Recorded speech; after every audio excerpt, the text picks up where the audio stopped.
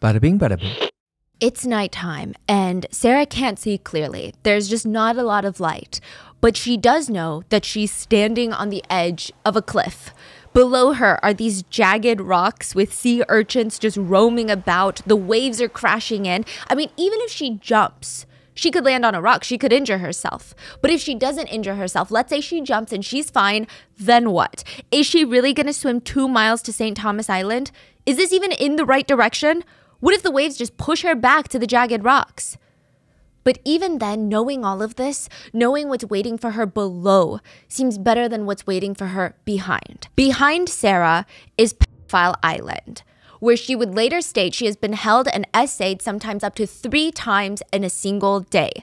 Sarah is hesitating. She's running through all of the options. A straight jump would probably kill her, but maybe she could slowly climb down the rocks. Just get a bit closer and closer to the water and then inch her way in.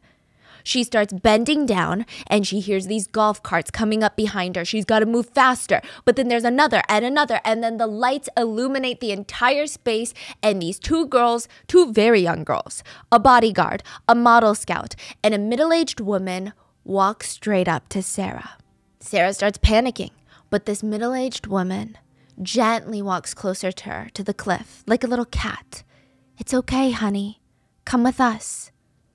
Sarah looks back. I mean, she's still thinking, I could still jump. I mean, it's going to kill me, but I could still jump. But she's got no choice. She takes the woman's hand and walks back with them. Back to the island where there are bungalows filled with girls in Victoria's Secret lingerie and food that she's not even allowed to touch. She has no choice but to go back to the island formerly known as Little St. James. But to her and hundreds of other girls, it's known as Pedophile Island or Island, or just hell.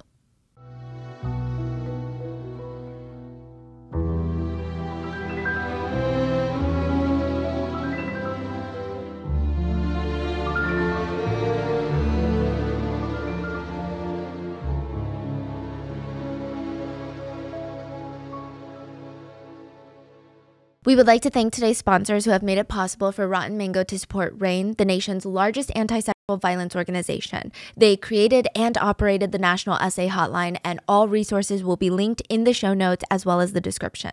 This episode's partnerships have also made it possible to support Rotten Mango's growing team of dedicated researchers and translators, and we would also like to thank you guys for your continued support as we work on our mission to be worthy advocates of these causes. As always, full show notes are available at rottenmangopodcast.com. But there is a beautifully heartbreaking, gut-wrenching book on this case called Silence No More, and it's written by Sarah Ransom. She is a victim of Epstein and Maxwell, and just her sheer tenacity to keep fighting for justice is beyond admirable. I would highly recommend checking the book out. Virginia Giuffre is another victim that was pivotal in Epstein's second arrest. Both of them have countless interviews as well as articles where they have shared their stories through their own words. Many of the other victims have as well, and I would highly recommend going to listen to those first. Some victims' names, identifying information, and dialogue have all been changed for privacy. Due to all the ongoing lawsuits for legal and professional reasons, we will be using the word allegedly, even if authorities or the general public believe it is a fact. However, our intention is not to cast doubt on victims' testimonies.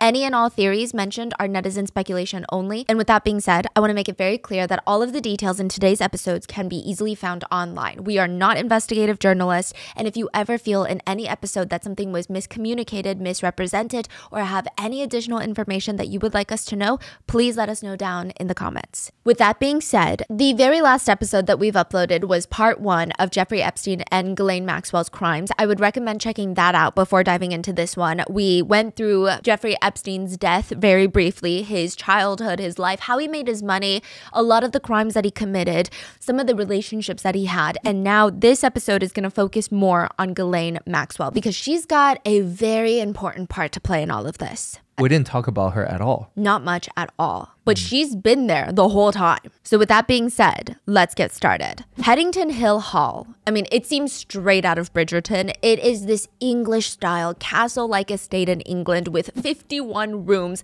a tennis court, swimming pool, of course, 24/7 guards posted at the main entrance, fences with barbed wire on the outer layers of the property. There's video cameras drilled into tree trunks, and the lawn doubles as a helipad. I mean, the house is so massive, there's a full-scale parking lot in front, multiple gardens, like, you know, the tiered gardens, the multi-level gardens. I mean, this house is full of history. It was built in 1824, and it's said that Oscar Wilde, the author known for The Picture of Dorian Gray, had attended parties there. But now, the 50-room castle was owned by a single family, the Maxwells. The Maxwells of Pergamon Press, one of the largest publishing houses in the UK at the time.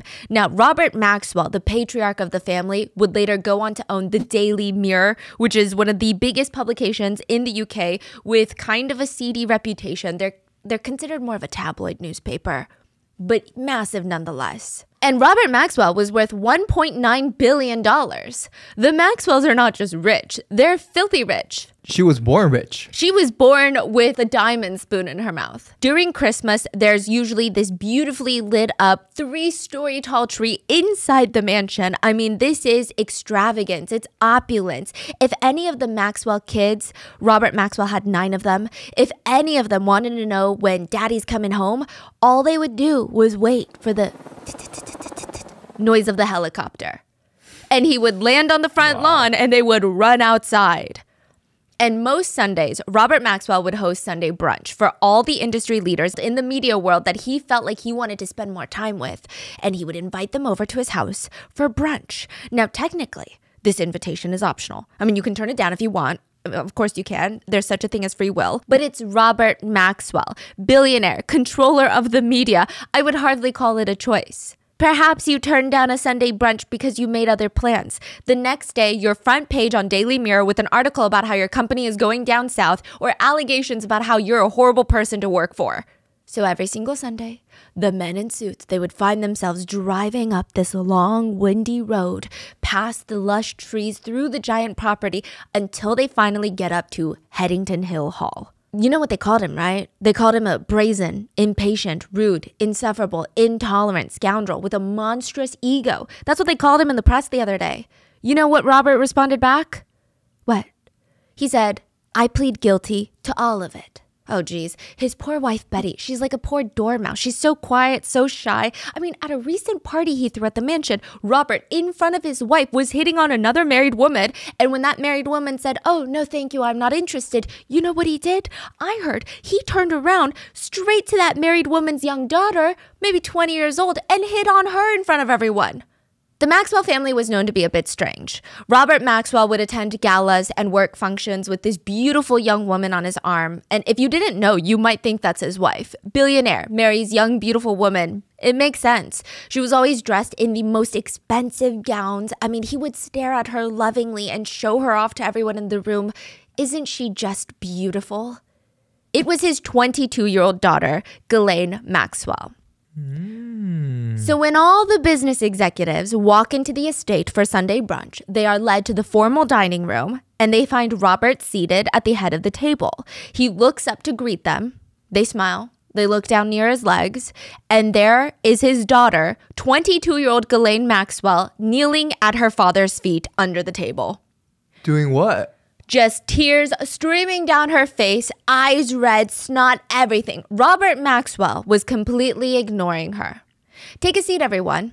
Everyone at that lunch that day had to eat and talk to each other about business, make jokes with Robert Maxwell, how's the printing business, all the while acting like Ghislaine Maxwell, the billionaire's daughter, was not at his knees under the table sobbing. It was bizarre. But there would just always be 2 men who Ghislaine's whole life revolved around. She did everything to please them, to make them happy, to feel loved by them. The first being her billionaire father, who would be found dead in the water near his super yacht with suspicions on whether or not he was murdered. Then, her billionaire boyfriend, who would be found dead in a prison cell with suspicions on whether or not he was murdered. Her father was the disgraced Robert Maxwell of Pergamon Press, and her boyfriend, the disgraced Jeffrey Epstein of Pedophile Island. Maria was running down the hall of the massive New York City townhouse.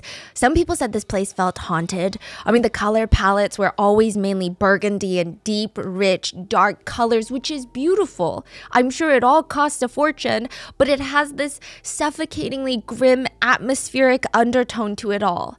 There was a taxidermied tiger in the office, a giant stuffed giraffe. There was a life-sized female doll hanging from a chandelier in one room. And in the master bathroom, there were just boobs hung up on the wall. Not paintings, not drawings, or even pictures. Fake breasts mounted on the wall, like suction cupped to the wall, so the owner of the mansion could take a bath and play with the breasts on the wall. But frame it as artwork type of thing? I don't even think they were framed. Oh. It was like a villain in a cartoon movie was given $1 billion. This is the type of house that they would build. But some rooms in the 40-plus room estate were genuinely beautiful.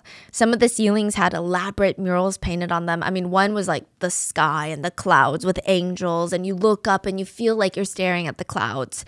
I mean, regardless of how beautiful these rooms were, there was just always this creepy energy about the place, and even more so now. Maria ran to her room at the end of the hallway, and she slammed the door shut, and she looked around panicked. She moved this giant piece of furniture up against the door to block them from coming into her room. She would stay there until she thought it was safe to escape. The night before, the wife, the lady of the house, as they call her, came to Maria in a bathrobe and asked her to follow her to the husband's room. The room that Maria's like never allowed to go into. Maria worked for them. She's not a guest. She's not a friend. She's not a colleague. She's a young employee in her 20s. The woman opened the door, and there was this middle-aged man just laying in his bed. I mean, the whole energy felt obviously unprofessional, but Maria felt like she had to go with it. The lady tells her, rub his feet. What? Maria was disgusted. She didn't want to rub his feet. That's not what she was hired to do. I mean, what other option does she have? Get fired? So she sits down, removes the blanket from his feet, and starts rubbing it. She's trying not to be good at it so that she can leave ASAP. But the man asks her to sit in bed with him, in between him and his wife, partner, whoever she was. Maria felt like she can't say no. So she gets into the bed, into the middle, and they proceed to assault her. Together, Maria stated the wife was wiping her tears and rubbing on her. Eventually, Maria found the chance and the opportunity to get up, run out of the room, run down the hallway, back to her room. Maria pushed up a giant piece of furniture to the door so that they couldn't come in, and she did not sleep at all that night. The next morning, she's trying to wait for them to leave for the day or leave for work so that she can run through this massive 30,000 square foot mansion to find a way out, and she's listening. And then her phone rings. She puts it up to her ear. Hello? It was the wife. What do you want? Nothing. I don't want anything. I'm going to the police.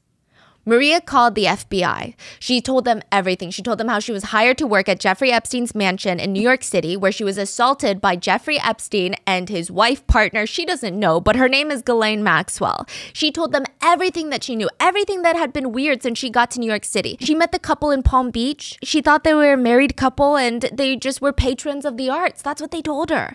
Maria's an artist. She was excited when Jeffrey offered her a job in New York City to live in his townhome full time in the city of art and help him purchase art. But when she gets there, that's not her role. Her role is to work the door. Every day, Maria would just sit by this big 15-foot tall oak door of the New York mansion, one of the largest private residences in the city, just like a few blocks from Central Park. And she would sit by the door with this white notebook, and her role was to log everyone that came in and out of the house. Really? Everyone had to sign in when they visited, even if they were just delivering something. I mean, it was mind-numbing, tedious work. That was in her job description. But it also meant Maria saw everyone who came and went. She immediately noticed a lot of young teen girls in school uniforms coming into the house. The first time it happened, she probably thought, maybe it's a relative or something. But the second, third, fourth time, Maria's getting confused. She's getting alarmed. It's not like they have a high school kid that's inviting friends over. What business would this older couple have bringing high schoolers into their mansion? Maria gently brought it up to Ghislaine, the lady of the house, and she just told her, they're here to audition for Victoria's Secret. You know Jeffrey is very close friends with Leslie Wexner, the CEO of Limited Brands, the ones that own Victoria's Secret and Bath & Body Works. So I go and I scout for models at Central Park. They come in for an audition, and if they're lucky, they'll be models. From then on, Ghislaine would scout in front of Maria. It was just odd. Sometimes they'd be in the car and Ghislaine would be like, stop the car. The driver would park in the middle of Central Park or near private schools. Ghislaine would just hop out, run over to a high school girl in her uniform, give her her number, and then run back to the car. That's insane. Just in the middle of New York. Yes. Wow. And it was ballsy. They would target private schools where these are pretty privileged kids too. Maria would later see these same girls at the house, and the whole thing, I mean, I guess it made sense, right? But then Maria started seeing some red flags. She couldn't shake the feeling that they're not auditioning for Victoria's Secret. Like, the whole thing is weird. Side note, Maria herself is really young, so she doesn't know how these things work. But Maria's thinking, first of all, the parents aren't coming with them, which is weird. Like, if you're getting scouted to be a model for some sort of career, your parents would likely come. Second of all, some of the girls have braces. Maria's like, I don't remember the last time I saw a model with braces. And third, the girls were auditioning for Victoria's Secret, so Ghislaine said. And they're way too young to even have any breasts, really. Most of them didn't even have any breasts. So she's like, this is just kind of weird.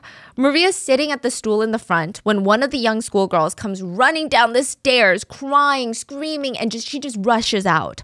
Maria turns around and Ghislaine is standing there. Oh no, like, what happened? What's wrong?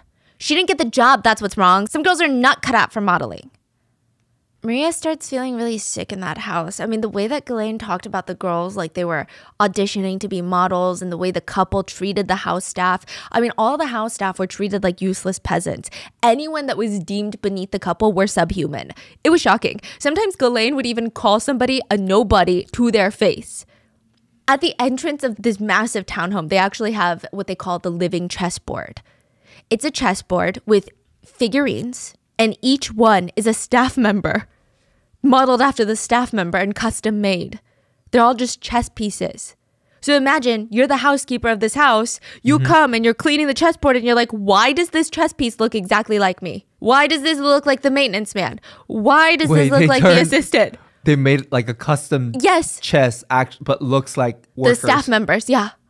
That of is the house. So weird. It's so bizarre. And they just like moving them around like a little chess. But like, only the workers, not themselves. No, they're just pawns and they're gods of the masters of the universe. Oh, that's so sick and twisted. Yeah. But also the psychology of coming to work and you're on a chessboard. One day, Ghislaine walked over to Maria at the front and she pointed. Look at that pinhole right next to you. Maria looked. I mean, it looked odd. Was it reflective or something? It looked like there was a hidden camera or something there. So Maria later asked Jeffrey about it, and he took her into a room where the entire desk was lined with screens and CCTV footage of secret cameras throughout the property, which is to be expected. This is a massive mansion with artwork that cost millions of dollars. The painting alone behind Jeffrey Epstein's desk, which, side note, we went through this whole desk thing in the first episode, okay? But it's 20 feet long. This is like a dining table of a desk. It's the most massive desk people have ever seen in their lives. But behind it is a painting of a woman in a red dress, and she's pulling down one part of her dress to just expose one breast, and she's cupping it. That painting alone is $6 million. So having a lot of security precautions is not the alarming part. It's to be expected. The alarming part is that Maria is inching closer to the screens, and she sees that most of the CCTV footage is inside the house, inside the bedrooms, and even the restrooms, where you would expect full privacy. There were hidden cameras. If you were anywhere in this house, Jeffrey Epstein and Ghislaine Maxwell were watching you. And the FBI did nothing about it. They took her call and they said, okay, thanks, and hung up. Is it because it's just private resident? They can do whatever they want? No, Maria was SA'd. She was assaulted by them. Oh. They're basically saying it's your word against a billionaire's. There's a saying in New York, the only sin in New York City is not having money. And Ghislaine Maxwell was a sinner. So she invited a few acquaintances over to her New York City place to repent. Now, I'm not sure if they all knew what they were there for a tea party. I mean, they show up to the address on time. It's this giant brownstone on the Upper East Side, and they knock on the door, and a staff member of the Maxwell New York City property ushers them in. So this is not Jeffrey Epstein's house. This is Ghislaine Maxwell's New York City townhouse. Right this way. Madam will be with you shortly. They're like, madam. They step into the foyer and absolutely nothing in this house is settled. I mean, everything is in your face, but it's not tacky. It's like eclectic. It's rich, it's in your face, but it's just interesting. I mean, rich people are so weird. Take it whatever way you want, but it's not beige. The whole place is royal blue, red, and black. There's ornamental china everywhere. There's samurai suits on the wall. It's just fascinating. They get ushered up to the living room where they find Ghislaine surrounded by her father's photos, family photos, business awards that her dad received, and she's just weeping on the floor. No introductions, no hellos, no pleasantries. Ghislaine just starts allegedly screaming at them, "I'm broke, I'm broke, I'm broke." She was wearing nothing but her undergarments dripped in expensive jewels like diamonds all over her neck, wrists, fingers, weighed down by diamonds, pearls. She had a full face of makeup on. She went from screaming to quietly but still dramatically complaining to everyone. And side note, people said that her voice was always like a low purr. "I'm broke, do you hear me? I'm broke." The guests look at her. I mean, this is so over the top. They're in a very clearly expensive brownstone. I mean, if you're really broke, you could probably sell that samurai armor suit downstairs. They're staring at all the diamonds just dripping from her neck and wrist. It was, even by high society standards, very out of touch. It was so abnormal. What's going on? Yeah, why is she not wearing clothes? She's having a moment. But she had all the jewelries on. Exactly. It's Was like this a choice she made? It seems like it. Okay. It seems like she wanted to be in some sort of soap opera. But everyone there, they try to be sympathetic. Ghislaine Maxwell was a sinner. She had no money anymore because Robert Maxwell, her beloved father, was dead. Robert Maxwell was found naked, dead, floating in the ocean near his $15 million super yacht named the Lady Ghislaine, after his favorite kid. Really? Ghislaine was daddy's little girl, his little mascot. So it's very understandable that she was very distraught over his death. But even this was just a bit much. But wouldn't he just leave everything to her? Oh, we're going to get into it. Okay. Even when Robert Maxwell was still alive, Ghislaine was incredibly proud to be his daughter, but in kind of an alarming way. She once pulled aside a family friend of theirs, and I guess they're slightly disagreeing on something. And she turned on him and she said, "Don't forget, I'm daddy's girl." And he was like, "What? Okay." Then she would turn around to her dad and suddenly she'd be very quiet and timid and snuggle up on him, sit on his knee. She worked her dad. I mean, she knew what he wanted from her and she became this blank canvas for him. But now he's dead and nobody knew why. I mean, they did and they didn't. 3 pathologists disagreed on the exact cause of death. There are theories circulating that he had a heart attack and fell into the water, then died by accidental drowning. One person close to Robert Maxwell argued that Robert always woke up in the middle of the night, butt naked. He would walk over in the dark to the edge of his yacht to pee off the side. They speculated that he probably fell and drowned. Side note, Robert Maxwell had a thing for urinating off of the sides of things. Allegedly, he urinated off the top of the Mirror paper headquarters. Just like the roof. So a stream of pee was shooting down. I digress, but yeah. Others thought... This is so out of this world, bro. You think that's out of this world? Robert Maxwell had known links to the British Secret Intelligence Service, as well as the Soviet KGB, as well as Israeli intelligence. He was a secret spy for like all 3 of them.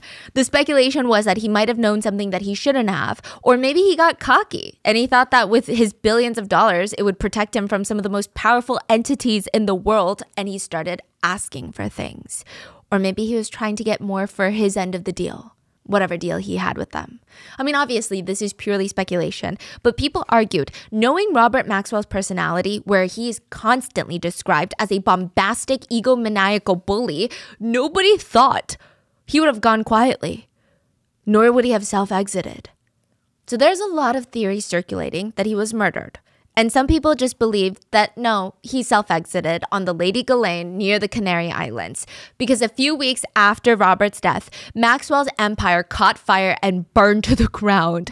Authorities discovered a $500 million hole in the pension funds of the company. He had taken from his employees' pension so that he could stay afloat. When Robert Maxwell died, his net worth was negative $1 billion. Oh my God. It's speculated that he realized this and there was no more that he could do. They were going to go under. The boat was sinking, so it's either go to jail, live in disgrace, or exit off the Lady Ghislaine. So the speculation is he chose to exit. That's what some people speculate. Ghislaine doesn't believe that he would have self-exited, but none of that mattered. The Maxwell family name was wrecked, and she could either stay in London where everybody hates her guts and try to rebuild it from the bottom up, or she could move to a whole new city and see if she could reinvent herself. That's exactly what she did. Ghislaine Maxwell came to New York City, got a place on the Upper East Side, and the obvious answer for someone like Ghislaine is to either A, get a job. I mean, you've got a degree from Oxford, one of the top 5 universities in the world.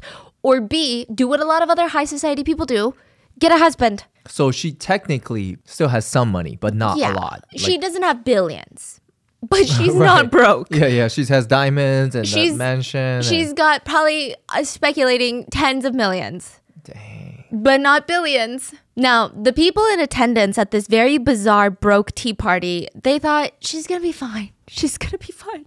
First of all, she's not broke. Second of all, she's just going to find another man to finance her life, and that's okay. Because Ghislaine was always the type of girl that guys liked. Ghislaine once threw a big dinner party at her house, and usually guys are notorious for complaining about going to these dinner parties. They don't find it fascinating, they don't find it exciting. It's just another dinner with more people that you have to make small talk with. It's just not that fun. But the guys, they loved Ghislaine's parties. One of the attendees stated Ghislaine was a masterful hostess. I mean, it was like her life's calling. She knew how to cater to everybody's needs, but not in like this overly nice, I'm trying to please you or impress you way. It was almost just a level of class that exuded out of her. Just sophistication, very graceful. The tables were always beautifully arranged. The food was prepared by chefs and it was absolutely delicious. And then after dinner, Ghislaine disappeared. Eventually, she comes back to the dinner table holding a big stack of silk scarves. Everyone, come. We're going to play a game. She starts passing out the scarves only to men. Blindfold yourselves. The objective of the game is all the men will have their eyes covered and the women will take off all of our tops and bras and we will walk around letting the guys guess who is who based on how the breasts feel. Based on weight, cup size, they can guess. You're kidding me. Yeah, most of the guys were like, now that's how you throw a dinner party. They really liked Ghislaine. They thought, what a cool girl. But the girls, they feel so uncomfortable and in a way betrayed. Like what woman in their right mind would peer pressure all these other women into a game like this? Yeah. And are they couples or is No. everyone single? Some couples, some single. People said Ghislaine was more like a man than a woman, and that's why men liked her. She was sharp, witty, a night owl.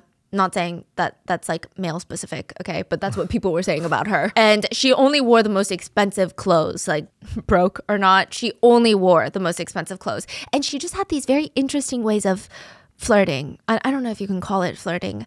Allegedly, one time at a wedding, Ghislaine was flirting with a married man. Not the groom, but a guest, married nonetheless. And she's caressing his arm, laughing at his jokes. And his wife comes up behind him like, who the hell is this lady trying to rub up on my husband? The husband turns to introduce his wife to Ghislaine, but Ghislaine looks her up and down. And what is this? Ghislaine loops her arm around the husband's arm and walks him off into the crowd. Whoa. At another party, Ghislaine walked up to a writer. I believe this is the first time they're meeting. This writer is married. They're 3 minutes into a random, bland, pleasant conversation, small talk. The writer's wife is like 5 feet away. Ghislaine looks him in the eye mid-conversation, interrupts him. If you lose 10 pounds, I'll f*** you. Another guy dropped her off at her townhouse, and when she got out of the car, she leaned down through the window and said, if you come in and f*** me, I'll tell you the secrets of my father.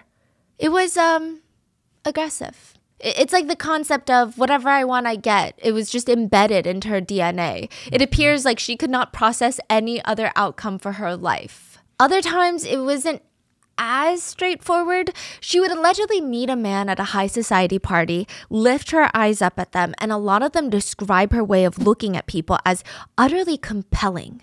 She was very charismatic, very magnetic, almost in a cruel way. Like you know that she's mean, but for some reason you want her to like you.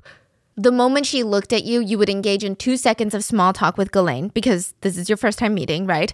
And you'd say things like, well, I work in finance and the main will you take me out to dinner? She would just say it so casually, like, oh, I like your pants. Kind of like that. And it worked most of the time. I mean, it didn't hurt that Ghislaine is beautiful. She's really electric. You wanted to be around her because it almost made you feel good. Like, this is a really cool person. And if they enjoy spending time with me, that must mean I'm cool. That's how Ghislaine made you feel. So one of the guys ends up taking her to dinner to this nice little restaurant. And for the first half of dinner, I mean, everything's going well. She's a great conversationalist. I mean, nothing ever felt boring with her. And then halfway through the dinner, the conversation of her dad comes up very subtly. It's not like he's like, who's your dad? Tell me about your dad. Did he die? What happened? It just seemed casual. It would have been one remark and that's it.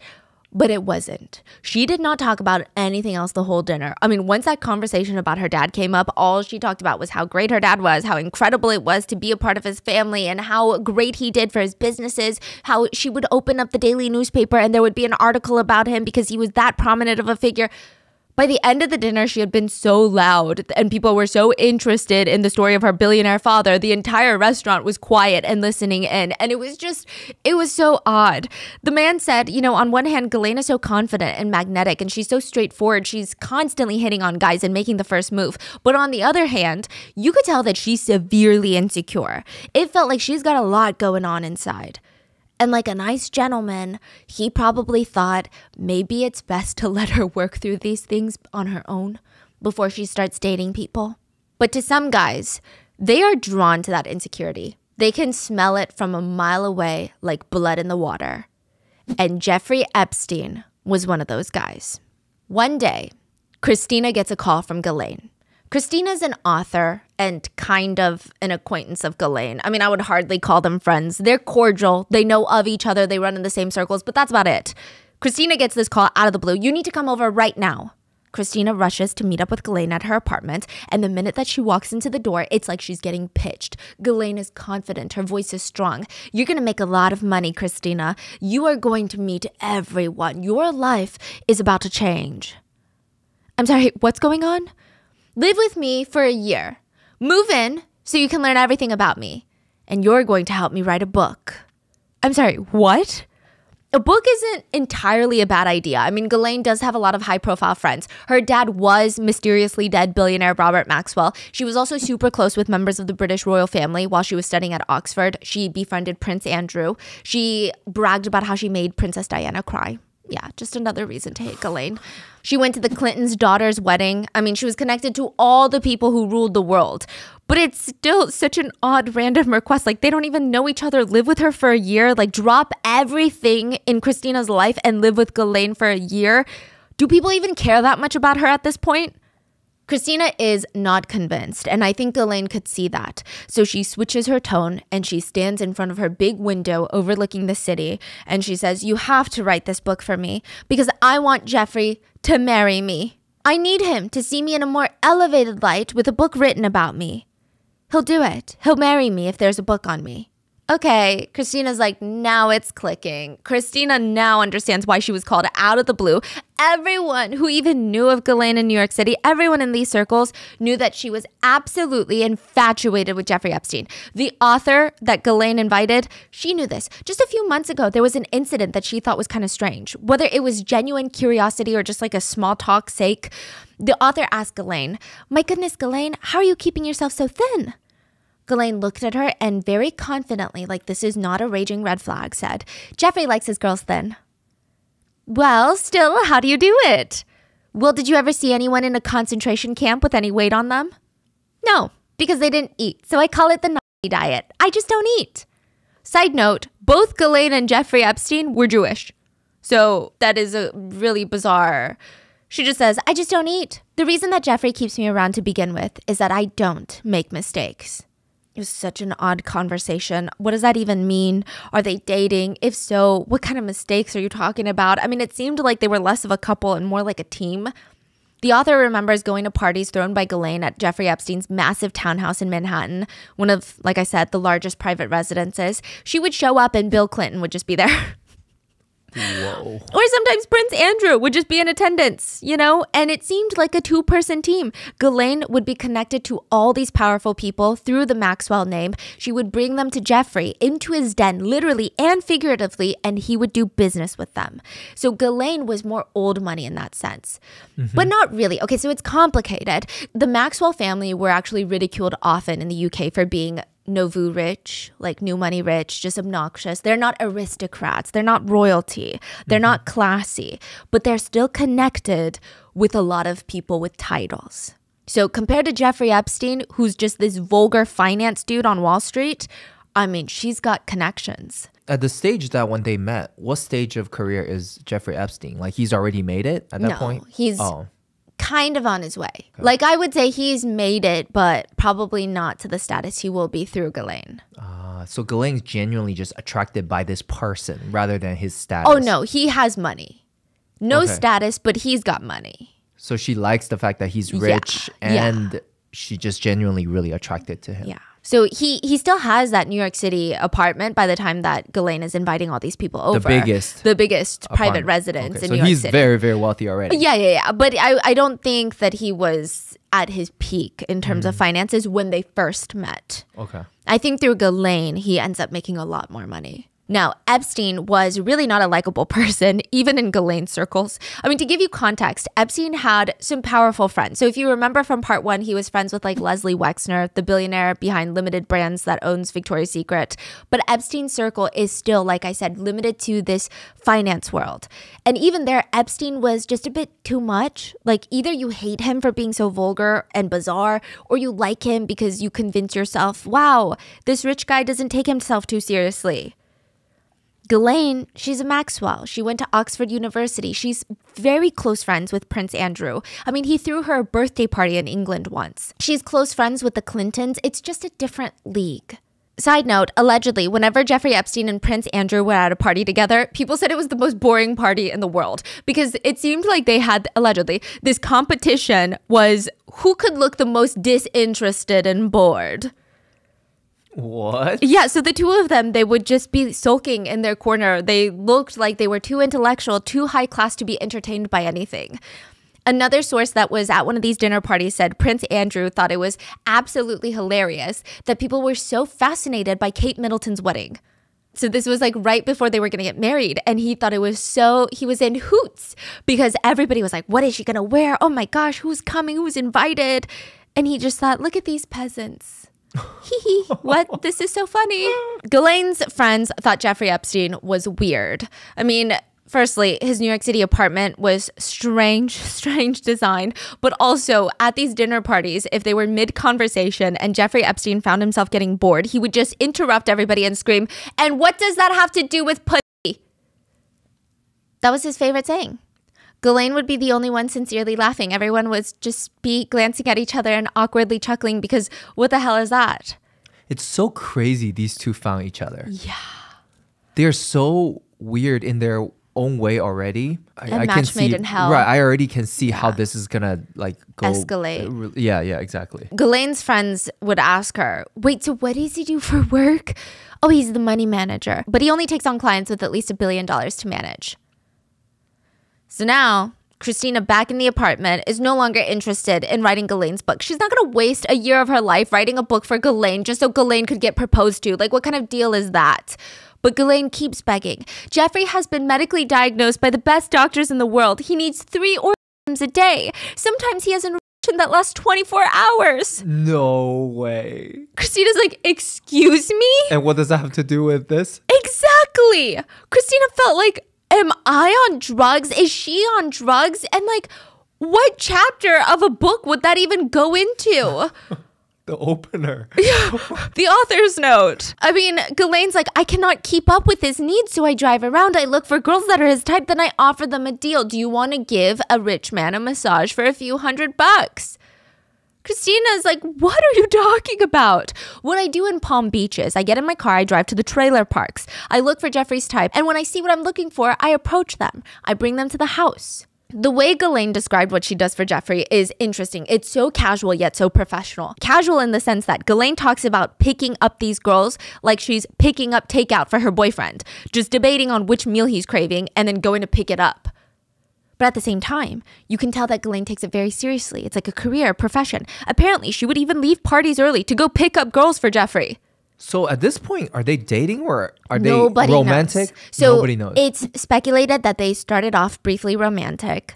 And then they were no longer romantic, became best friends and codependent on each other for various things. Jeffrey Epstein was probably dependent on Ghislaine Maxwell for her connections. And I think that he liked being associated with her.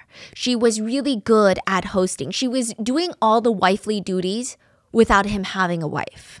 She's hosting these parties for these business partners and getting him more clients for whatever he's doing. And she's just obsessed with him. She's obsessed with him and he's paying her a lot of money.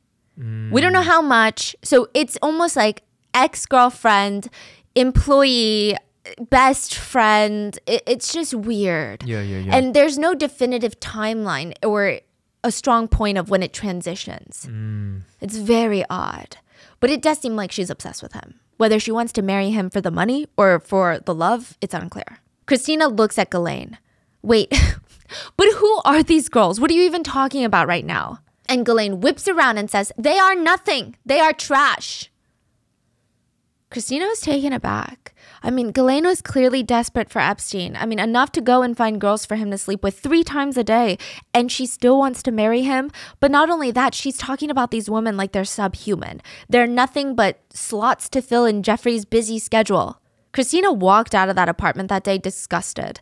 She had no idea that Ghislaine Maxwell was talking about children, 14-year-old girls. One of the most iconic stores in New York City was Henry Bendel on Fifth Avenue. The brand's colors are brown and white stripes. I don't know if you guys remember Henry Bendel. And at one point, a lot of wealthy women would go there to shop. It's like a department store, so they have a little bit of everything there. And Liz was working there, assisting a woman.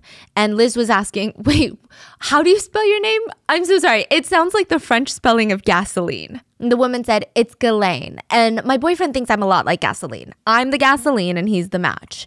So Liz and the woman, Ghislaine, they start busting out laughing. I mean, I've worked in retail before. These are like the best clients. Sometimes in luxury retail, you have people who take themselves way too seriously and you feel like as the salesperson, you have to walk on pins and needles because they're so prim, they're so proper. But then you have someone walk in buying stuff and they're so fun to be around. It is like the best part of your day. And Liz is genuinely having a good time. She feels like she's making a friend. Ghislaine picked out a ton of stuff and requested that Liz drop it off at her hotel nearby later tonight. Which, I mean, it isn't completely unheard of in Manhattan in luxury department stores. So Liz is like, okay, yeah, that's fine. And I'm kind of excited to see her again. Not in the, oh, I can't wait to spend time with her, but more so, at least it'll be fun to drop it off with this client rather than a different client. So Liz hauls all the bags to the hotel. She gets there. The concierge was expecting her. He escorts her to the dimly lit hotel bar where Ghislaine is sitting with a man.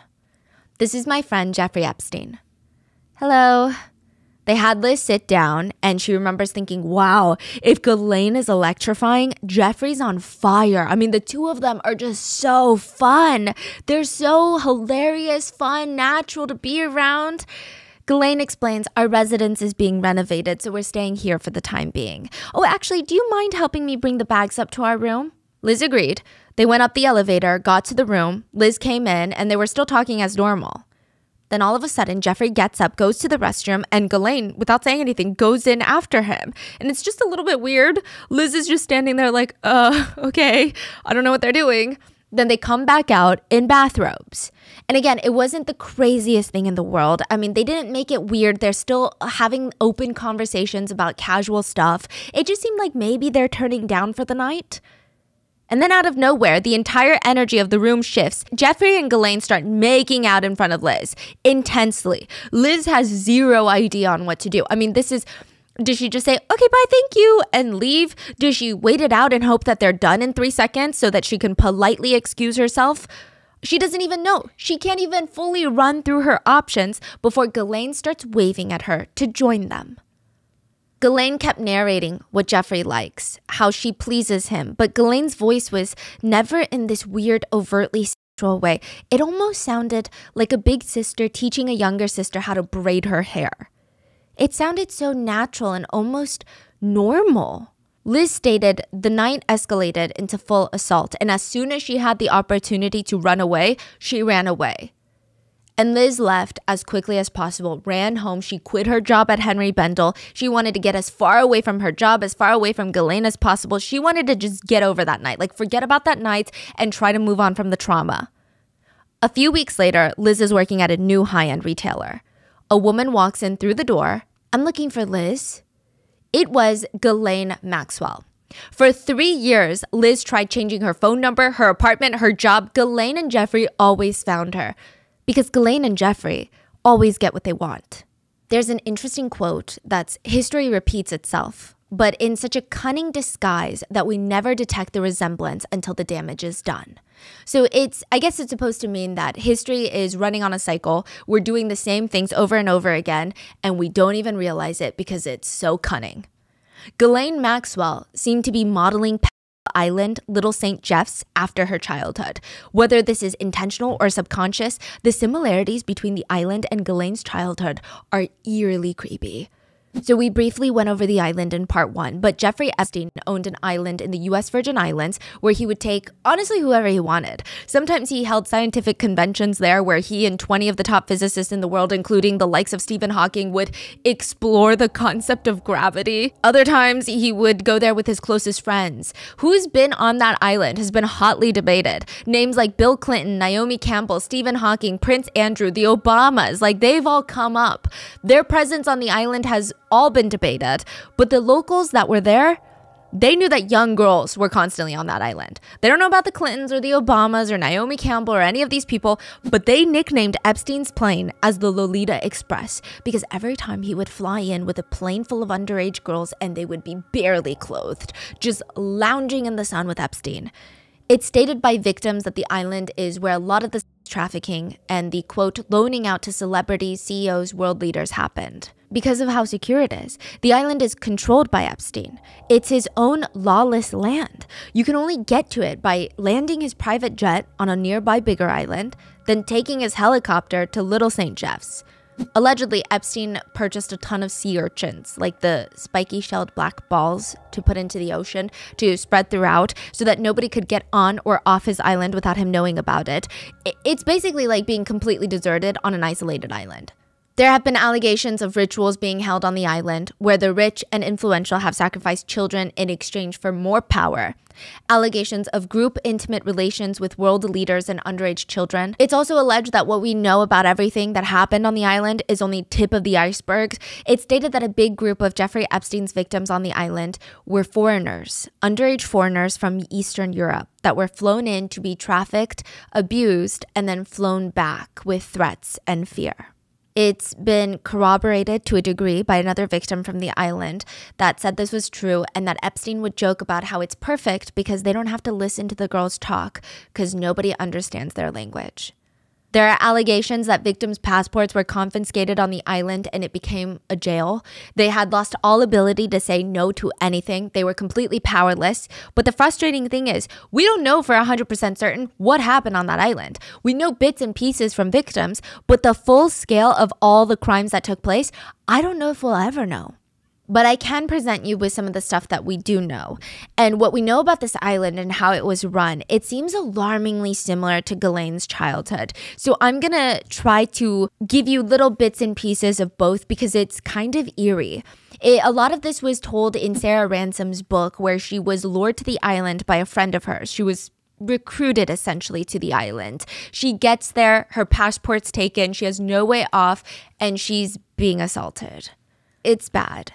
So growing up, Robert Maxwell, Ghislaine's father, believed that his whole life, women are just there strictly for men's pleasure. I mean, they're strictly there as objects to be used at his convenience. He would hit on other women in front of his wife. He would hit on those women's daughters in front of that woman and in front of his wife. I mean, women for him were just a good time. That's it. On the island, Sarah remembers Ghislaine was going to be arriving separately from everyone. And Sarah was so nervous and excited to finally meet this woman that every other girl on the island was talking about. Some even called her Mama Bear. One girl told her she's powerful, wealthy, and she knows everybody. Don't cross her, just stay out of her way and you're gonna be fine. Just do whatever she tells you to do. When Ghislaine's helicopter landed, Sarah nervously waved hello when Ghislaine got off because what else are you supposed to do? Ghislaine looked her up and down, walked past her, because to Ghislaine, just like Robert Maxwell, Sarah and these other girls were nothing. They are trash. Growing up, Ghislaine's dad trained her to be some sort of arranger, connector. She was always putting two people together. So when her dad Robert would host parties at the Hill Hall, Ghislaine was expected to bring people she thought would be interesting for her dad, or bring people that would be interesting for her dad's friends, i.e. very young women. And she was really good at it. Ghislaine would always find the right people to connect. She knew how to read people. She knew how to read the room. She knew exactly what people were looking for. Ghislaine would make such seamless, smooth introductions between two parties that you would never even know that all of this was masterfully planned and meticulously executed by Ghislaine. She just had a way of making everything, normalizing every single social interaction. On the island, Sarah claimed Ghislaine would wake her up in the middle of the night to go service Epstein. Even if she told Ghislaine she was bleeding from the assaults from earlier that day, Ghislaine would calm her down and forcibly drag her if she needed to, because her job is to connect the two. She's there to arrange the meeting between Sarah and Jeffrey Epstein, and she was going to get her job done. Growing up, it said Ghislaine developed an ED at just 3 years old. They say it's one of the main reasons that the Maxwells spoiled Ghislaine more than the rest of the kids. Her parents felt like she was really neglected when she was a baby. So right around the time of Ghislaine's birth, the eldest son of the Maxwell family had slipped into a coma.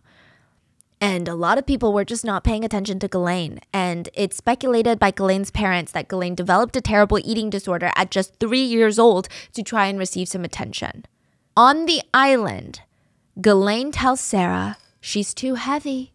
You being 5'9" and 146 pounds is not to Jeffrey's liking. Ghislaine would make sure that all the delicious food that the chef prepared were off limits to Sarah. All the snacks would be locked up. When the rest of the group would sit down to eat, Sarah was given thin slices of cucumber, tomato, and tiny, tiny portions of meat. The other girls would glance at her, and Sarah, she can't leave this island. She's being abused. There's no way out. There's no escape. She's miserable, and now she's being starved. She's taking giant gulps of water in between bites of cucumber to try and fill her stomach. Growing up, Ghislaine had these Sunday weekly reviews. Every Sunday during family dinner, the Maxwell kids would be instructed to stand around the dinner table. They can't sit down. They would have to stay standing until Father Maxwell would walk in, and the room would be silent. Everyone would have their shoulders pushed back, their chest forward, and they would wait for him to sit down at the seat at the head of the table, and he would probably say something along the lines of, "Proceed." The children would have to go one by one, giving a full presentation to Robert Maxwell about what they did this week, what they achieved, and what they hope to achieve next week. If he didn't like their responses, they don't get to sit down. They don't get to eat. He would take off their belt and whip them, and then send them up to their rooms where they would have to write him an apology letter after getting whipped. On the island, Ghislaine would have Sarah stand up at the dinner table and had all the other girls point out all the, quote, fat parts of her body. And she would laugh, "You're enormous. If you didn't eat for an entire month, you'd still be overweight and disgusting." Other days, she would grab Sarah's waist at the dinner table, have Sarah stand up and start poking at her waist. "Look how massive you are today. It looks like we need to cut down even on cucumbers." Ghislaine told her the only acceptable weight for her at that height was 114 pounds, which would actually classify Sarah as underweight, but Ghislaine did not care. Growing up, Ghislaine's mom never stepped in to help when the kids were being belittled or berated by Robert Maxwell. She took a very passive approach. Some would even argue that she let it happen. On the island, there were a lot of girls that looked at Ghislaine like a mother figure. Shantae was one of those girls. Shantae came to the island because she thought this was a great opportunity to become a masseuse. She remembered the first time on the island, she felt like she was in a fantasy land. She was a princess. Everyone had their own separate villas that were separated from each other, and the beautiful candlelit dinner. I mean, Shantae went back to her villa and someone had lit a candle in the room, left a book on the nightstand, and had a mosquito net set up around her bed. It's like a dream. She remembered the first night she plopped down on her bed thinking, this is going to be the best job in the world. I get to travel the world and I just do massages. Incredible. She starts reading her book. She's getting ready to fall asleep when she hears a knock on the door. It's one of Epstein's assistants. "Jeffrey's ready for his massage." Shantae thought it was odd, but she was hired to be a masseuse, and technically it's a private island. Maybe island time works differently. I mean, she tried to convince herself this is completely normal, right? Because if you're hired to be a private masseuse, it's not like you just work business hours. She follows Jeffrey's assistant, goes to his villa. The massage table was all set up and the waves were crashing outside on the rocks. And Shantae kept thinking, well, okay, this is a little uncomfortable, but at least Ghislaine is nearby. Because I don't know if that's his girlfriend or his wife or what, but she's like the mom of the group. Shantae waited for Jeffrey, and he burst in with a rope, threw it off, and climbed onto the table. He looked incredibly smug, she said. Then he grabbed her wrists and tugged her toward the bed, pulled her on top of him, and he assaulted her. She stated the more she struggled, the more fun he was having. When he was done, he just jumped up, left her there, hopped into the shower. Shantae said she was so traumatized, she got up, threw on her shorts, ran all the way back to her villa without her shoes, cutting up completely. The whole bottom of her feet was all bloody, and she cried herself to sleep. And she kept thinking there were so many people. Ghislaine was there. She was nearby. She knew Ghislaine heard her scream, and Ghislaine did nothing. There were 70 staff members on that island. How did they not see anything? I mean, Ghislaine warned the employees that there would be a lot of women around. She explained it to the employees as, they're going to be bees around the honey pot. But I'm queen bee. Always remember that. And it was impossible to forget. Ghislaine was a demanding bee. There were about 70 staff members on the private island alone. Some of them called her Hurricane Ghislaine. They said whenever she got to the island, all tranquility, all peacefulness, gone, out the door. And her way with staff was to treat them, quote, like the help. I mean, she was ruthless. The workers there were explicitly told not to be seen unless requested, and they weren't allowed in most buildings where the abuse was taking place. So many victims stated it's perfectly understandable that some of the staff didn't even know what was going on. But they say a photo is worth 1,000 words. And there is a painting of Bill Clinton that was saying a lot. There was a painting of Bill Clinton hung in Jeffrey Epstein's New York City mansion. It's of Bill Clinton in a blue dress and red heels. Former President Clinton is sitting, dangling his legs off the side of an armchair and pointing at you or whoever's looking at this painting. And he's smiling in almost like this coquettish manner. Some people have interpreted this painting to be the one that pokes at Bill Clinton's affair with Monica Lewinsky, because Monica Lewinsky is the woman that Bill Clinton had an affair with while he was president of the United States.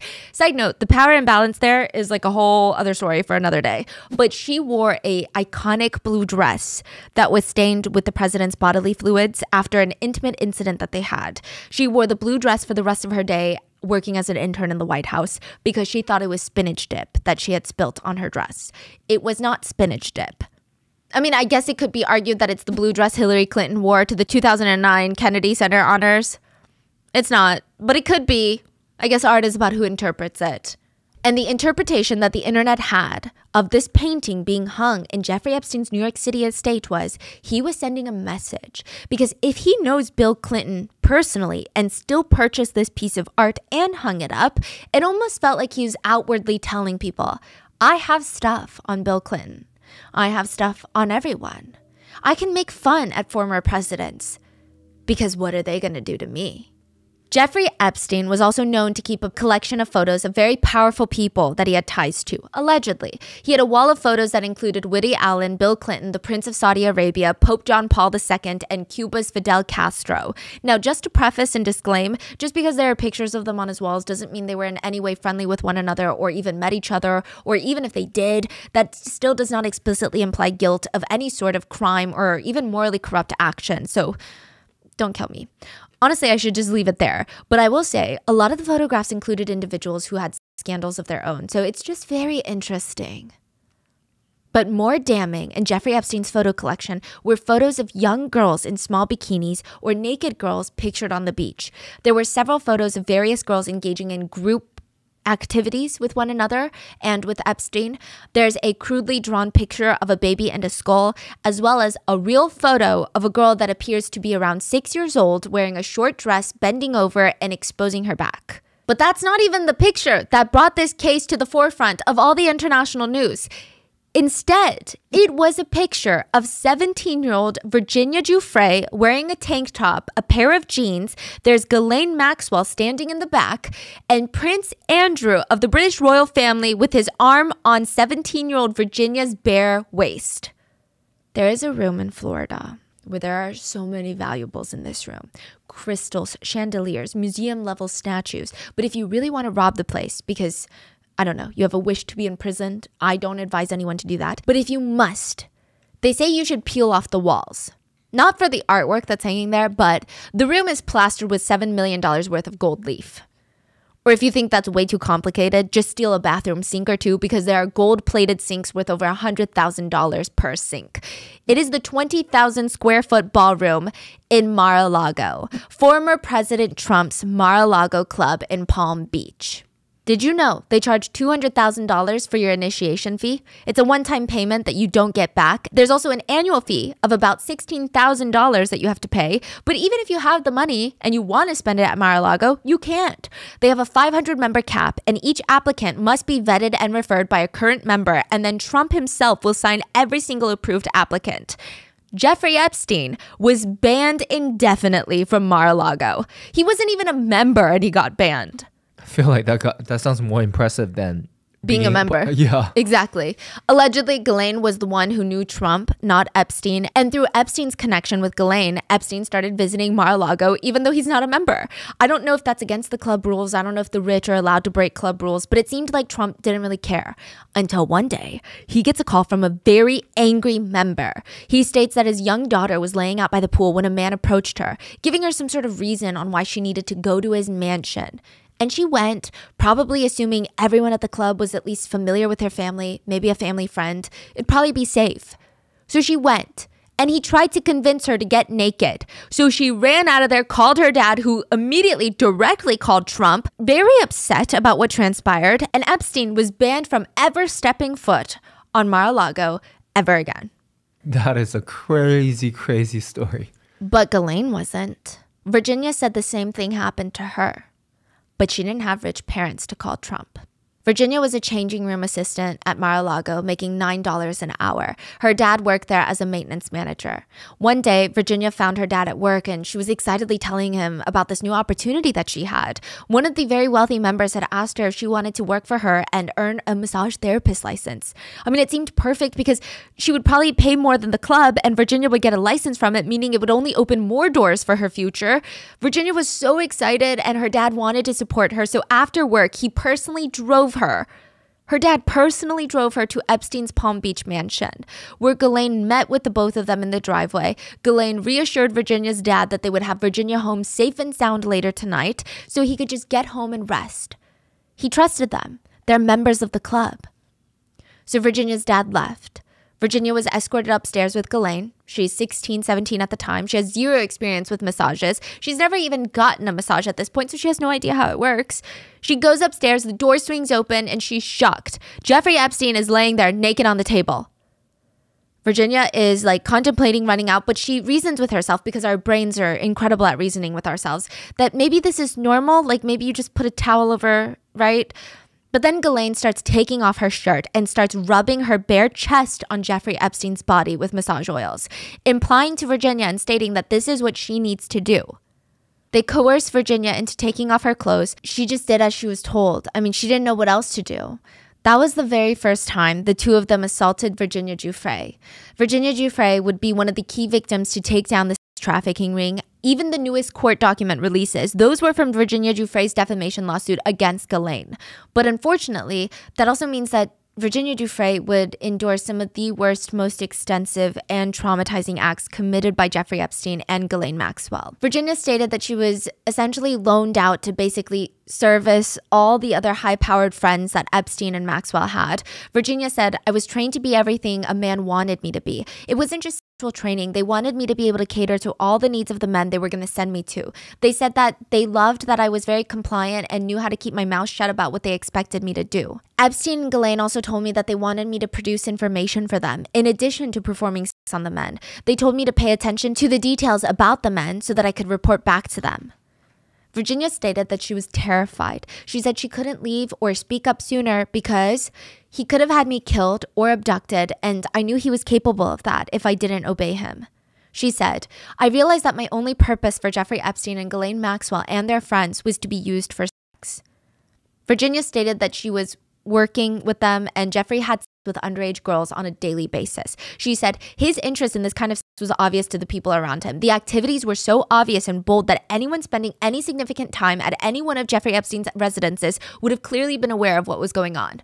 In a deposition, Virginia stated, in addition to constantly finding underage girls to satisfy their personal desires, Jeffrey Epstein and Ghislaine Maxwell also got girls for Jeffrey Epstein's friends and acquaintances. Jeffrey Epstein specifically told me that the reason for him doing this was that they would, quote, owe him, that they would, quote, be in his pocket, and he would, quote, have something on them. I understood that Jeffrey Epstein thought he could get leniency if he was ever caught doing anything illegal, or he could escape trouble altogether.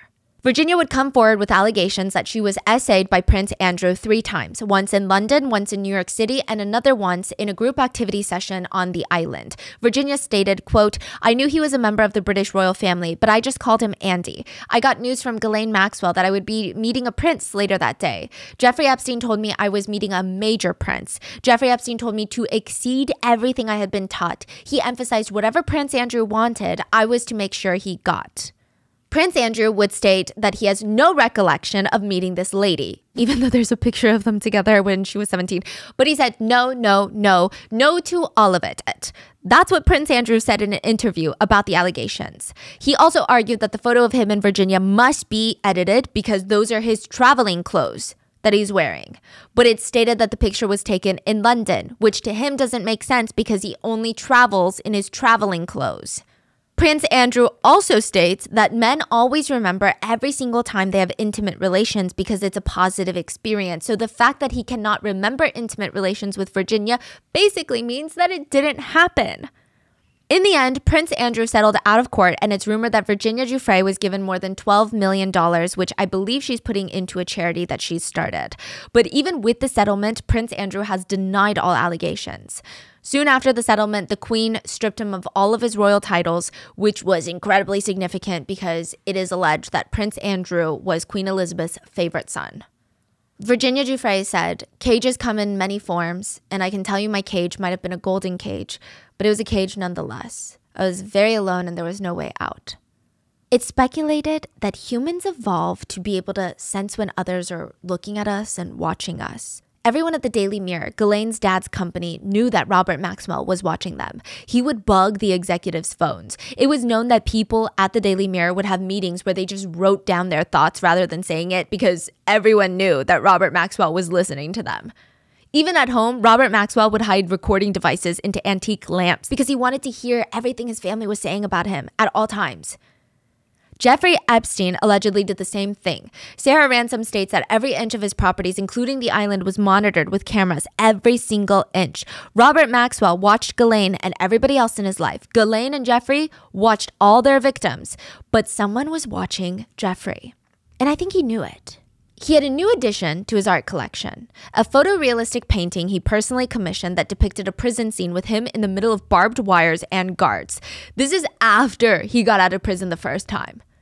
So he gets a photo commissioned, like a painting commissioned of him in prison. And he told a friend about the painting and he said, that's me. I want this painting so that I am always remembering the possibility that that could be me again. Like I could always go back to prison. Which is objectively, I guess, a smart reminder. But the problem is, Jeffrey got too comfortable and forgot that people are watching him. July 8th, 2019, Jeffrey Epstein was arrested for conspiracy to commit sex trafficking and sex trafficking of underage girls in New York State. It's likely he didn't know that he was being watched or investigated or studied because he got aboard his private jet, flew in from Paris, landed in New Jersey where he was greeted by a fleet of cars, the FBI and NYPD. The minute he stepped on American soil, he was arrested and placed in handcuffs. How did he not know that they were watching him? If he knew, he probably would have stayed in France or fled somewhere else. He had the means, he had the money. The authorities would later find fake passports in his New York City townhouse safe. I'm sure he had more. By all accounts, Jeffrey Epstein seemed genuinely surprised that he was arrested a second time, 10 years after his first arrest. Even after his first arrest, Epstein told the New York Post, I'm not a sexual predator. I'm an offender. It's the difference between a murderer and a person who steals a bagel. He's saying he just stole a bagel. That's it. But now, 10 years later, just like the Maxwell empire, the Epstein empire was going to crumble down in disgrace. And everything that Ghislaine had worked for the past 10 years was gone, down the drain. Yeah, sure, the trafficking ring Yeah, okay, that's down the drain. But additionally, Ghislaine kept herself very, very busy after Jeffrey's first arrest in 2008, 10 years ago, okay? She wanted to completely reinvent herself to be a new woman, the water woman. Side note, Jeffrey and Ghislaine were very much close after his first arrest. It didn't seem like anything ever really changed. People said that Ghislaine was still organizing and planning all of Epstein's massages even after he got out of prison, but she also created a network, like a method where girls would recruit other girls and she would just kind of sit at the top to make sure everything was going accordingly. Ghislaine was reinventing herself after Jeffrey Epstein came out of prison the first time. She started her own nonprofit called Terra Mar in 2012. She said it was her project for humanity. The focus was on cleaning up the 8 million metric tons of plastic debris, the garbage that's dumped into the world's oceans every year. So she would host these TED Talks where she asked, is anybody here staying awake at night because they're frightened about the ocean? Are you scared about what could happen? Are you trying to think about what you could do that would help the ocean and all its myriad of troubles? She would invite her friends over, and instead of talking about writing a book now to get Jeffrey to marry her or throw tea parties in her undergarments, Ghislaine was now spending all her time at dinner parties talking about saving the ocean, the deep sea, and all the animals that live there that need saving. It's like she was trying to tie herself to a bigger picture, a big cause that was more than, why is Epstein obsessed with massages? But some people who knew her said, she could not care less about the ocean, okay? At a conference in South Carolina, she was busy talking to everybody that would listen about Terra Mar. She sounded really passionate. So there was one filmmaker who had no idea anything about Ghislaine Maxwell's life, and he was convinced by her excitement to change the planet. So he offered to help her shoot this promotional video that would encourage viewers to sign a petition. They planned out the whole video, and just to make sure that he knew what was going on and what color she was going to wear, he asked her, wait, what are you going to wear? And she's like, oh, the Terra Mar shirt that I plan on releasing. Okay, yeah, that's perfect. But you should see me in my full leather outfit with weapons. He was like, that's so strange. That happened out of nowhere. And she's like, you know Lara Croft from Tomb Raider? I'm the real life version of her. He said it was incredibly but in a creepy way. Like there was something off about it. It was weird. Anyway, the next morning they meet up on the beach to shoot the video, and she's wearing the Terra Mar shirt, which looks like the I Heart NYC shirt, but it's I Heart squiggle squiggle, so like I Heart waves. She paired it with jeans and stilettos on the sand. Are you here to save the ocean or get some pictures for Instagram? He had no idea. The producer said it was more like a glamour shoot than anything. He said it's like she was trying to reinvent herself with the ocean, but she was the same exact person. And none of us can run away from ourselves. But Ghislaine still tried. She would go to the United Nations and give speeches about what we need to do for the oceans. People would even joke with her. You Maxwell seem to love it underwater. Wait, what does that mean? Because she loves water. Her dad drowned. Oh, man. Yeah, Ghislaine thought it was hilarious, apparently, and tipped her head back and laughed. She even went to a fundraiser event in New York City after Epstein's first arrest that was for stopping sex trafficking. She showed up, took a few pictures, and left. The fundraisers were confused why she even came, but also they noted she did not donate a single cent. And her sex trafficking partner in crime was now sitting in prison for the second time, suspiciously dead, just like her dad. Jeffrey Epstein was found suspended in his jail cell. His death was officially deemed a self-exit, but there's even a Wikipedia page called Jeffrey Epstein Isn't Dead. So there's a few camps of people out there. One group that thinks that he self-exited, another group that thinks that he was killed, and one group that thinks that he's not dead at all, that he's alive, and the Jeffrey Epstein in that cell is a lookalike. So let's explore the first theory very briefly, the official theory. Jeffrey Epstein self-exited. Experts stated that Jeffrey Epstein had no defensive wounds, and just going over his last few days in prison, people said that it was very tumultuous. A few days before Jeffrey's death, it stated that his state was declining very rapidly in regards to his mental health. It was reported that he was agitated, he couldn't properly sleep, the toilet in his unit kept running. So the prison had a toilet overflowing plumbing problem, so the whole place was infested with like feces, urine, and infested with rats and cockroaches. He couldn't sleep because the toilet was running all night and he has sleep apnea.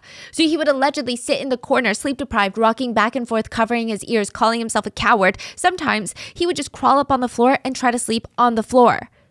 He stopped showering. His beard was unkept. And a few days before his death, he attempted to self-exit. The psychologist stated, inmate has multiple risk factors for self-exiting as identified by BOP statistics. Let's be proactive. Jail officials noted in logs that Epstein was, quote, sitting at the edge of his bed, lost in thought, and, quote, sitting with his head against the wall. Another facility assistant emailed the jail official stating Epstein seemed, quote, dazed and withdrawn. She wrote, just to be on the safe side, can someone from psych come and talk to him? He also left a meeting with his attorney to go call his mom. His mom has been dead for 15 years.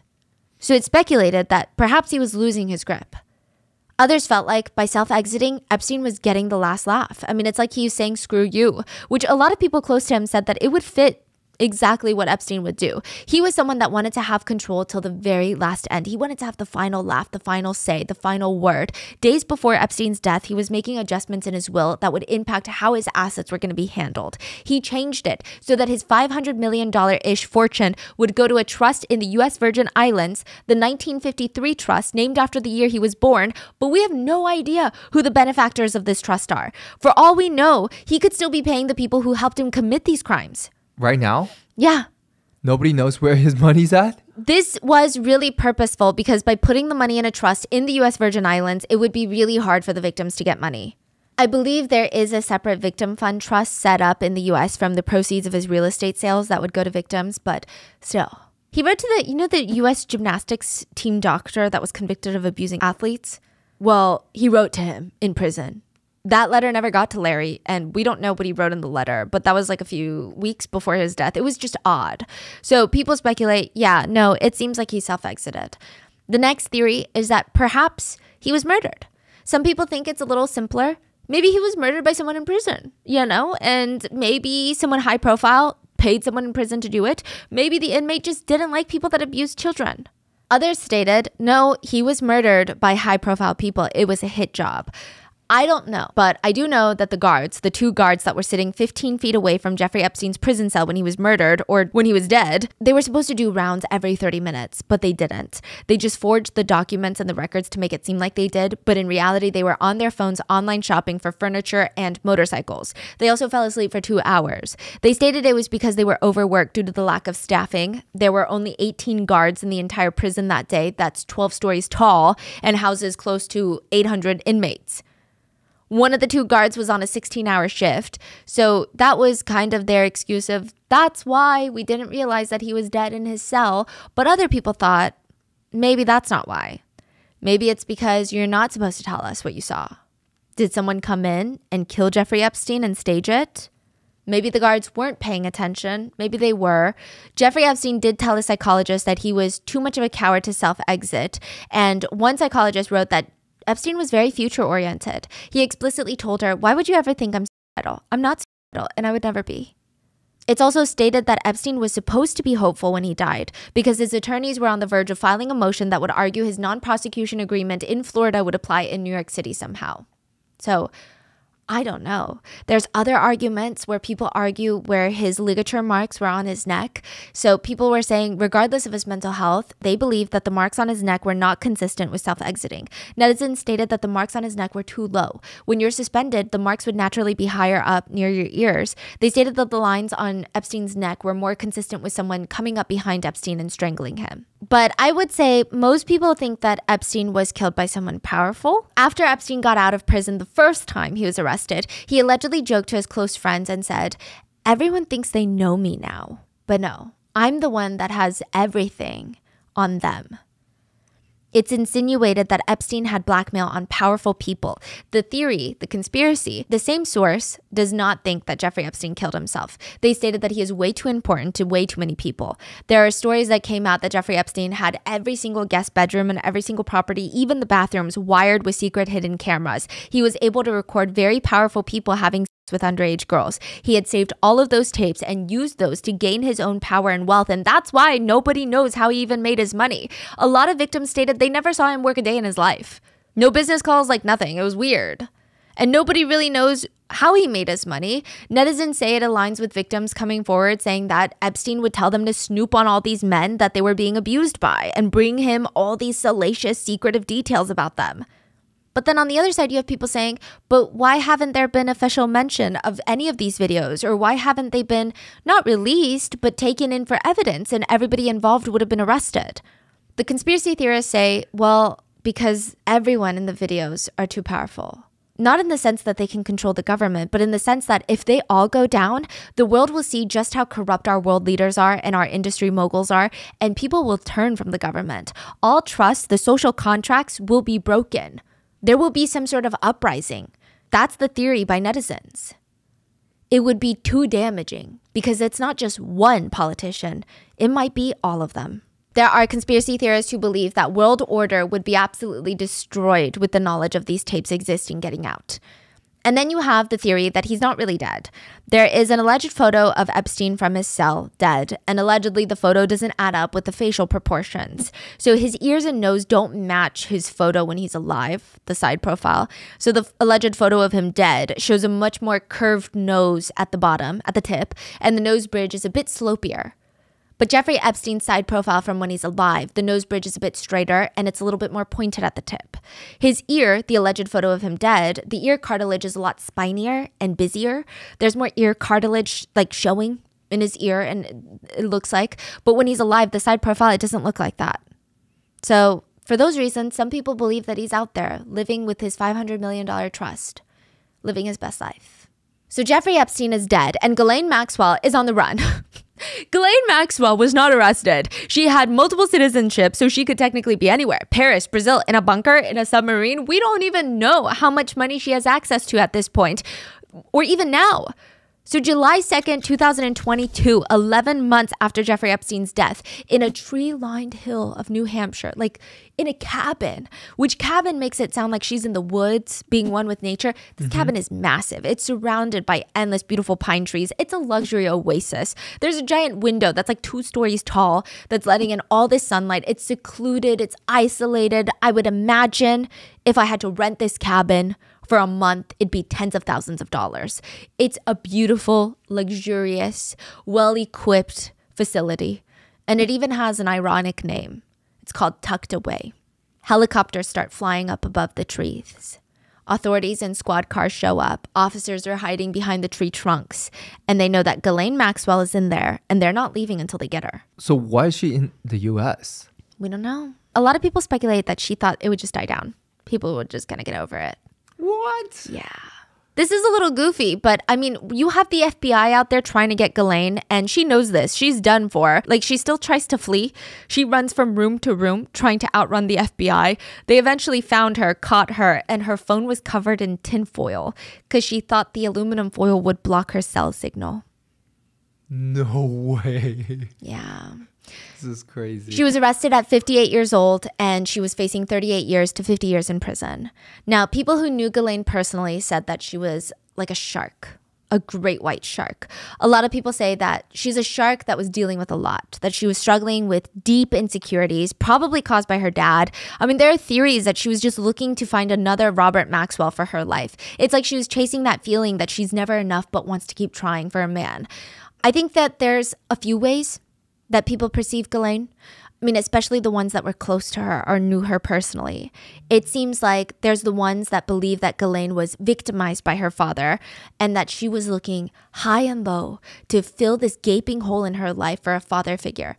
She meets Jeffrey Epstein and she starts just going from this deeply wounded woman to a monster. That Ghislaine was so desperate for the attention and love for these men that she was willing to be a vile, evil being. I mean, side note, this is what some acquaintances and a small group of netizens believe. But just remember, to be a monster, you have to already have those traits in you. That's how I feel. But those close to the pair said Ghislaine was obsessed with him. Genuinely would do anything for him. When the FBI raided Epstein's house, they found this hard drive that was registered under Ghislaine's name, and it could be inferred that she's the one using it.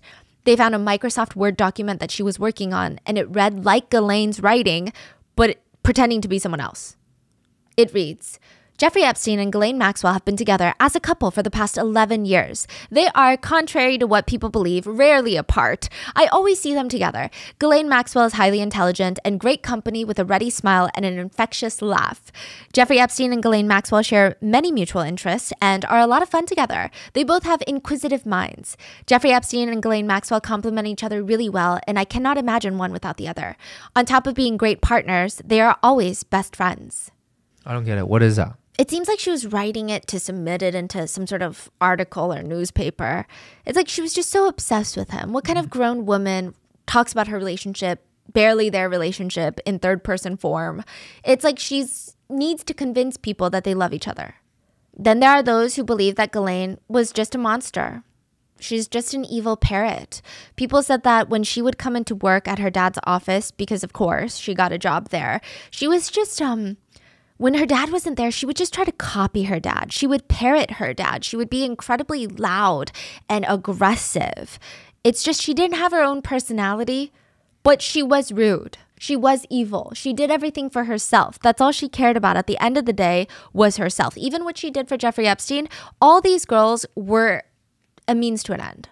Just to give you an idea, I mean, the way that Ghislaine treated people, especially the house staff, is insane. I do think that this is kind of crazy. She wrote a 58-page booklet with hundreds of checklist items on how she wanted things done in the residence. She would get infuriated if someone broke the oftentimes completely unreasonable rules. The rules read, in the grooming guest relations section, appearance is extremely important if high standards are to be maintained. A favorable first impression goes a long way. Personal cleanliness, good presentation, and a genuine and polite aim to please approach are very important. Try and anticipate the needs of Mr. Epstein and Miss Maxwell and their guests. Make guests feel pampered and welcome. Do not discuss personal problems with guests. Remember that you see nothing, hear nothing, say nothing, except to answer a question directed at you. Inobtrusive is the key. Wear the appropriate clothing, dark blue trousers with white golf shirts to be worn daily, long sleeve white shirts for dinner service. Items in pockets must not create a bulge or be visible. Do not address Mr. Epstein, Miss Maxwell, and other guests with hands in your pockets. Do not chew gum. Avoid using strong perfume or aftershave lotion. This could cause an allergic reaction. And smile. Another section is titled Proper Language. What you say is as important as what you do. Your language must include good diction and exclude swear words and slang. You do not say, yeah, sure, no problem, you bet, gotcha, I don't know. You do say, yes, mister, of course, miss, my pleasure, it's no trouble at all, you're quite right. I would be very pleased to. I have no idea, but I will find out immediately. To a compliment, you must say, you are very kind. Thank you, miss. I enjoyed doing it. To justified criticism or mistakes, you say, I am very sorry, it will not happen again. It was completely my fault and I will make the changes immediately. What to say when entering a room? May I come in? Greet whoever is inside the room. You do not expound on weather or any other subject unless asked. You provide your service and then ask, is there anything else I might do for you? If not, leave the room. When answering the phone, do not slam the receiver at any time. All calls should be answered within 3 rings or less. It even has very strict rules for Ghislaine Maxwell's breakfast. Maxwell House coffee served with milk, freshly squeezed orange juice, glass of water, 1 Weetabix with sliced banana, milk and sugar on the side. So I guess it's up for you to interpret how you see Ghislaine. I will say I don't think in any scenario she is the victim, but I guess it's the question of, is she a right-hand woman or is she the mastermind?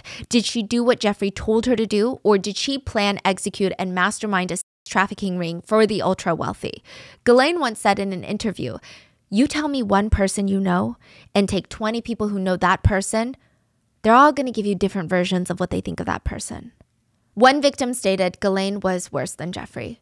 She said Ghislaine got off in her own way from these assaults. Ghislaine got off on making those high-powered men happy. She felt validated from it. Before the trial, Ghislaine's attorney made a statement. They said, Ghislaine is in a very, very difficult condition. Conditions none of us wish on our worst enemies. I've never seen anything like it. It's the Epstein effect.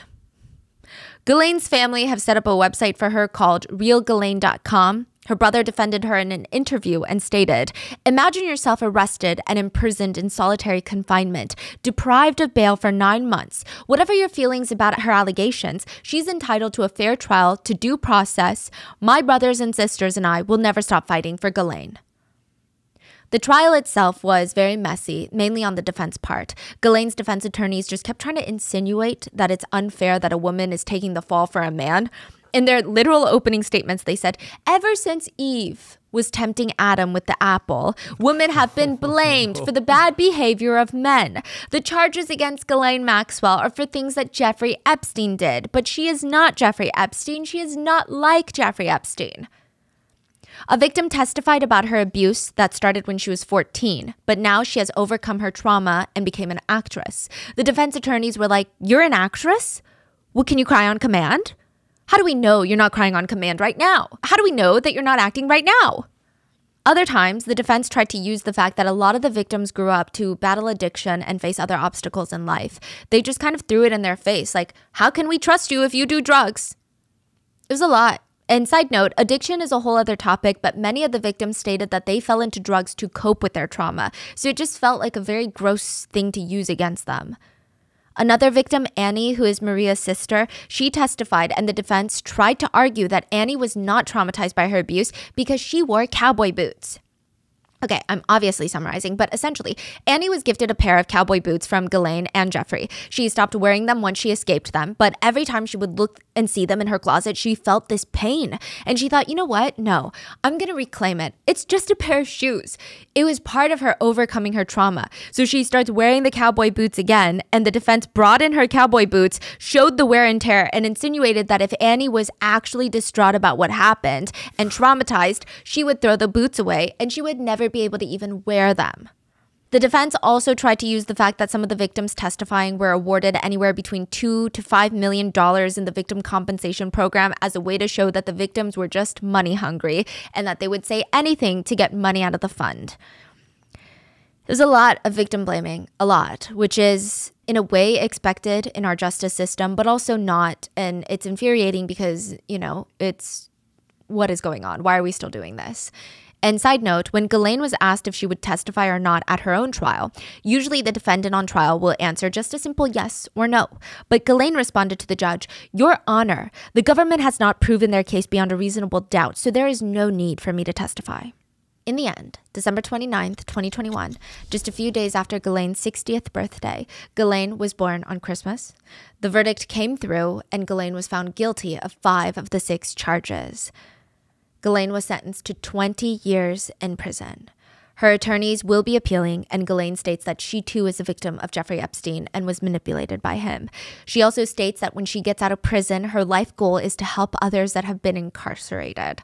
So that's like Terramar 2.0. Ghislaine also stated that she wishes that she never met Jeffrey Epstein, had no idea how evil he was, and according to one source, Ghislaine is writing a book in prison. The source states that Ghislaine doesn't think that she's done anything wrong, and that once people read her book and they know her true story, she will be freed. Yeah. Crazy. The source also states that Ghislaine is very upset that she, a woman, is the only one facing consequences. Ghislaine is also adamant that the picture of Prince Andrew and Virginia Giuffre when she was 17 was forged. It's a fake edited photo, so it's wild. She also has zero proof. She just says, "I don't know exactly how many points there are, but there are over 50 problems with that picture, so I don't believe it to be a true picture."